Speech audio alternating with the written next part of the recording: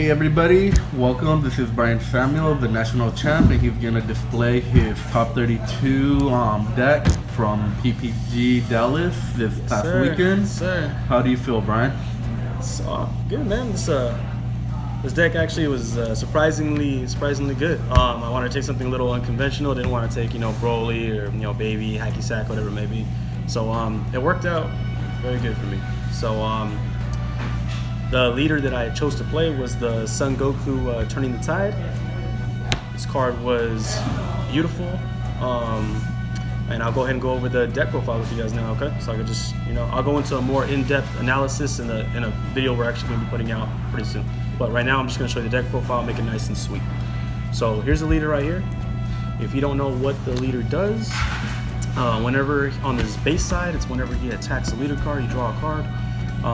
Once per turn, when you activate Revive, you draw a card as well. Pretty basic. When it awakens, you untap one, draw one. Its awakened side, it's pretty beast. Whenever you attack anything, you draw a card. When you do a Revive, instead of drawing one, you draw two now.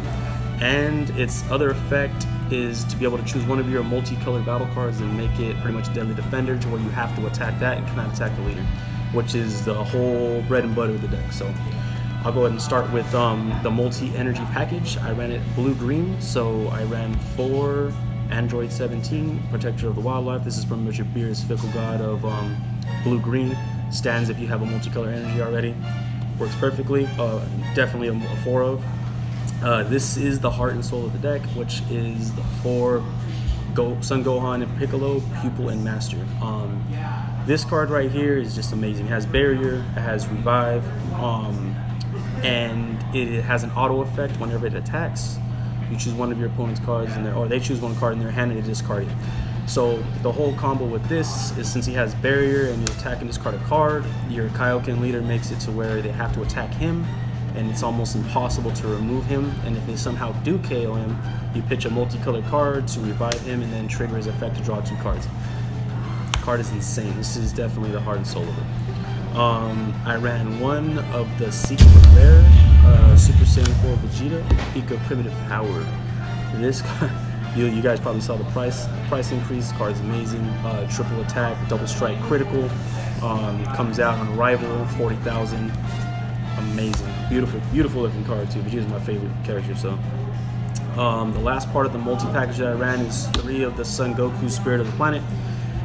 This card was never really used on the field unless I absolutely had to, but if you did have to, it also has the ability to pay 1 blue and 1 green to give it triple strike, which in some cases can just be a game ender. So I mean, overall it's a good card. It's mostly used for either energy or it's used for my Gogeta target, since I do run the Gogeta 7 package. It's a 15k Son Goku. So off the multicolor package, I run 2 of the Kaio-ken Son Goku Strenuous Onslaught. Again, it is a Son Goku card that is 15k power, so I can use it from my Gogeta target. He's very similar to like the Digging Deeps, but where he's a little better is that when he comes out, his auto effect triggers immediately, whereas all the new counterplays like Champa, Vegeta the Cruel could kill Vegeta, before it can do anything. This card triggers on the play, so you can get 1 or 2 life added to your hand. This card gains 5,000 power for the turn, and at the start of your opponent's next turn, you untap an energy. So this guy pretty much comes out for 2 Self-Awakening. Amazing card. The only Vegeta target for your Gogeta in the entire deck is for Vegeta the Cruel. This is your counterplay. Comes pretty much, you bring out an 8, bring out any 4-drop that doesn't have Barrier, you can just target 1 card in the field, KO it, and then make your opponent warp a card. So since they're already hand controlling your opponent, this goes along with the theme and ties along perfectly. So that's the Goku and Vegeta package. I ran 2 of the Gogeta Hero Revived. Yeah, you guys already know it's probably one of the most hated cards in the game. Comes out, dumps your opponent's whole hand in 3. Don't need to really say any more about that. Being a green leader also allowed me to run the Paragus super combo. Draw 2, warp 1, probably one of the best super combos in the game, if not the best. So obviously that's going to be a guaranteed 4-of. Ran 2 Awakening Talent Pens for the Self-Awakening. It has a lot of value, comes back to your hand. It's good for, a rival, or it's good for just keeping that hand advantage after your Self-Awakening so they can't kill it, and it puts in work. This card was making people pretty much concede throughout the entire event. It was 2 Piccolo assimilated ability, I'm absolutely gonna bump it up to at least 3, maybe 4. Once this guy was out with your Piccolo Gohan, it was pretty much impossible for him to penetrate it. Therefore, they can never really get to your leader. You're just keeping a monstrous hand advantage, and you're KOing all their battle cards 5 or less. And it's an amazing card. 2 of the Ultra Instinct Goku. It's definitely worth its value. I don't know about the new value, but it's definitely worth the value. Being able to bounce anything back, any big threat they bring out, Demigro, Fu, or Gogeta, whatever it may be, just bounce it back and don't have to worry about it. It's an amazing card. I slimmed down to 3 of the pseudo combos in Inferno Villainy Cells. The deck does run Zeno button, so you'll notice I play a lot of 10Ks, but you also have energy available to you a lot. So just draw a card, keep your card healthy, and you're good. I just ran 1 Furthering Destruction Champa. When I was testing, I saw some times when like my opponent was at 2 and I just didn't have that double strike. I needed to just go in, so I just threw 1 in there just to have it in there. A lot of my battle cards already had double strike or triple strike, so I wasn't putting it in there originally. But one actually ran pretty good. I ran 1 of the Ultimate Fusion Gogeta. It's in there. You can also do the Union Fusion since you do have the Goku and Vegeta. Bring it out for 4. This is more removal for the deck. Kill 2 battle cards at the bottom of the deck. Draw 2 cards. 25k double strike. Amazing. So you do run Gogeta already and other finishers, but these 2 were definitely the main finishers of the deck. So I ran 1 of the Fu the Dark Banisher. I ran these cards in particular because they are good against like the hacky sack matchup or any matchups that are just very restrictive, like Janemba and things like that. This card just gets through and swings multiple times, and there's nothing you can really do. I was originally running 2. I cut 1 out and put it in the sideboard to replace it with Fu Shrouded in Mystery. This card was like, it's killing people all weekend. So it comes out, pretty much your opponent has no abilities, 30k double strike, and that's pretty much what it comes down to.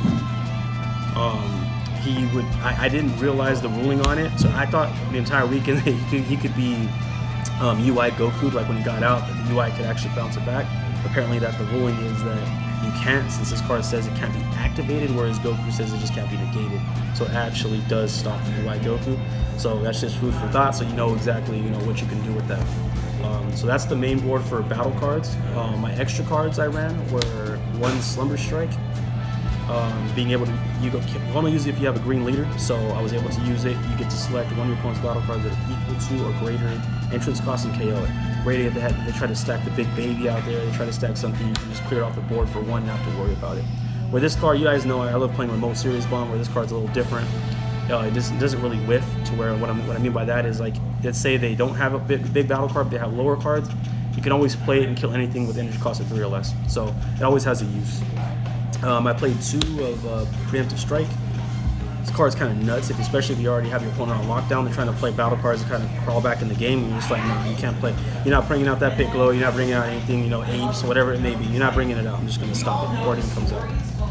I ran 3 Whis Coercions. I got a lot of people asking me why I ran this instead of Shocking Death Ball over the weekend, and it was just kind of like, I didn't really run into a lot of decks that were running like 2-drop. They were very 2-drop dominant. There were a lot of people who are playing either bombs or they're playing higher cost cards. So this card, especially since I run so many 10Ks, it allows me to negate an attack, restand my energy, and be able to still defend myself. So I found Whis just to be good. I had it at 4, slimmed it to 3. I didn't realize Baby was going to be there. If it was, I probably should have ran more negates, but it is what it is. So I ran 3 Zeno button. This card is like... This card just makes people sad. Like, it's probably limited or something, because you can pretty much run it in any deck you want to run multicolor with. Tap out, play your big bombs, have defense, and just be able to untap everything and play your super combos or whatever it may be. This card's insane. And then the 4, of course, best card in the game, Senzu.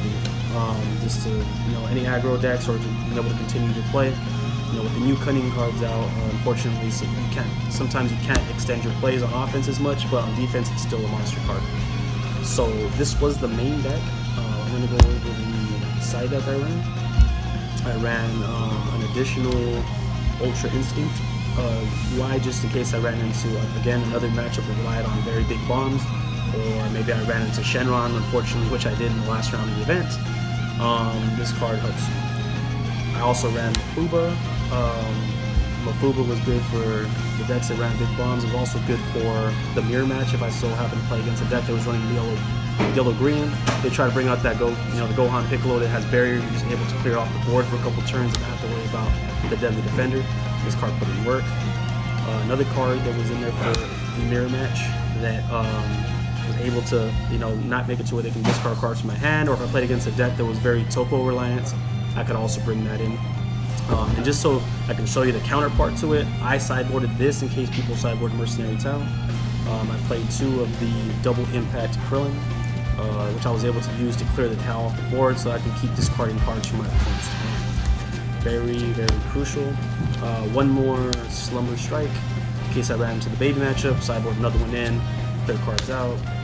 One more Fu, the Dark Banisher, against the Hacky Sack matchup, because you'll know I hate that matchup, so I ran this just to kind of mess with that.